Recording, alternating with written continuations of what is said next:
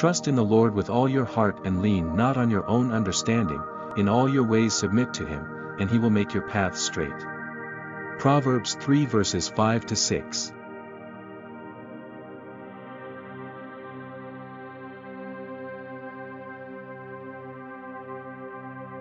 Finally, brothers and sisters, whatever is true, whatever is noble, whatever is right, whatever is pure, whatever is lovely, whatever is admirable, if anything is excellent or praiseworthy, think about such things. Philippians 4 verse 8.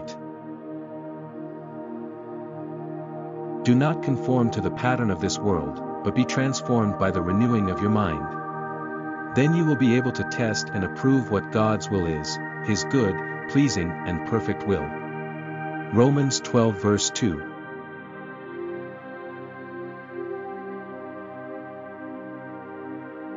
The Lord bless you and keep you, the Lord make his face shine on you and be gracious to you, the Lord turn his face toward you and give you peace. Numbers 6:24-26.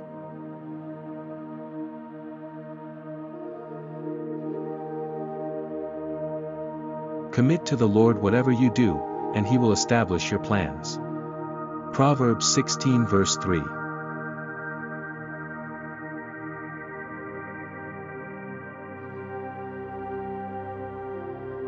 Let the morning bring me word of your unfailing love, for I have put my trust in you. Show me the way I should go, for to you I entrust my life.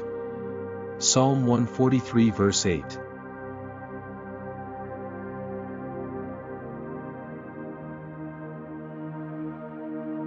Whatever you do, work at it with all your heart, as working for the Lord, not for human masters, since you know that you will receive an inheritance from the Lord as a reward.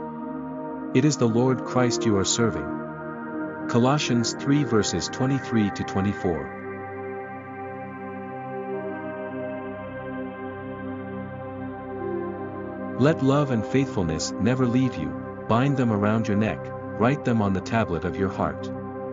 Then you will win favor and a good name in the sight of God and man. Proverbs 3 verses 3-4.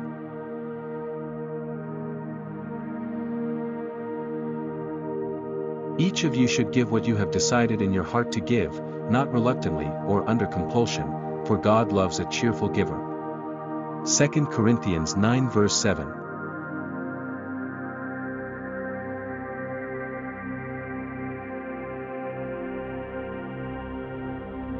But the fruit of the Spirit is love, joy, peace, forbearance, kindness, goodness, faithfulness, gentleness, and self-control.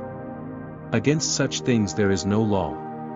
Galatians 5 verses 22-23. Comment, Amen.